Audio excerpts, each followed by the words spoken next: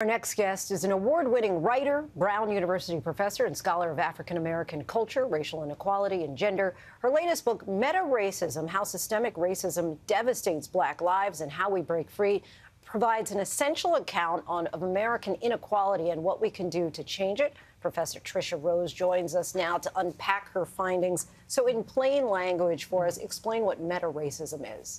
Metaracism is the outcome of systems that produce effects that are greater than the sum of their parts. So if you are thinking about health care and how access to health care might have an impact on jobs, and jobs might have an impact on schools, and schools might have an impact on housing, those interactions and interconnections produce effects that are more powerful than if you had any one of these alone.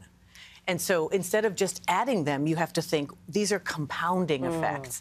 And that's one of the things that my research has been able to reveal, is that we can't think as if these moments of discrimination in each individual place is in fact to be understood separately. When you see them together, that's when you get the devastation. And you've been doing this research now for more than a decade. Why did you decide now was the time and that you were going to write a book about it? Well, I had been really looking for ways to think about how systems can produce consistent kinds of outcomes. And when I realized that no matter what the policies were, and I looked at over 100 of them in the last 25 or 30 years, and I wanted to see how they interacted and how they impacted Black people in particular, and I realized that across the board, almost 100% of them created containment, extracted resources, and punished Black people disproportionately. So it wasn't just containment, it was containment and punishment. It wasn't just punishment, it'd be punishment, and extraction. And you start looking at these combinations, and that's where the meta effects become clearer. You picked several people in particular, like Trayvon Martin, Michael Brown, in order to be able to tell a very specific story to explain the larger problem. How did you go about choosing the individuals? Yeah, that's a great question. Systemic thinking, once you get the hang of it, it's really quite intuitive, but it takes a minute because we tell stories in this country that talk about individual responsibility for racism. And we talk about individual people who want to harm or say something problematic. And we don't have much energy and focus around the bigger picture. So I'm going to retell these stories for you.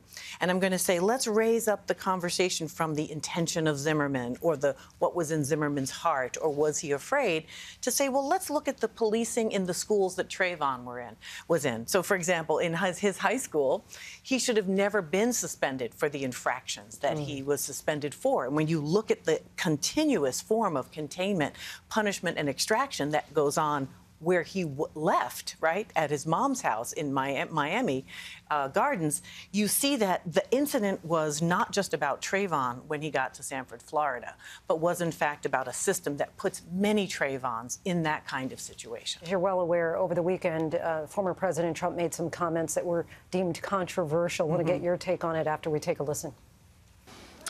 And a lot of people said that that's why the Black people like me, because they have been hurt so badly and discriminated against. And they actually viewed me as I'm being discriminated against. It's been pretty amazing, but it possibly, I don't know, maybe there's something there. You know who embraced it more than anybody else? The Black population. It's incredible. You see Black people walking around with my mugshot. They do shirts.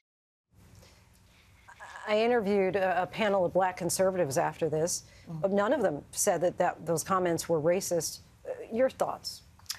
I think when you trade in racial stereotyping that results from racist policy, right? Mass incarceration was a policy of hyper-incarceration with lengthy sentences, with limited resources for poor people to defend themselves in court, that targeted African Americans and other poor people as well. But it absolutely disproportionately had a profound effect on Black people. It began in the 1980s largely as a massive expansion of incarceration.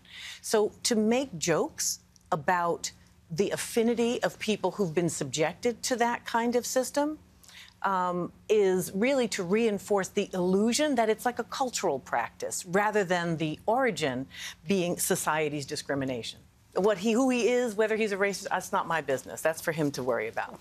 Professor Tricia Rose, What a pleasure to talk with you. Thank you so much. I want to let our viewers know Metaracism will be released on March 5th. You can find it wherever books are sold. Hi, everyone. George Stephanopoulos here. Thanks for checking out the ABC News YouTube channel. If you'd like to get more videos, show highlights, and watch live event coverage, click on the right over here to subscribe to our channel. And don't forget to download the ABC News app for breaking news alerts. Thanks for watching.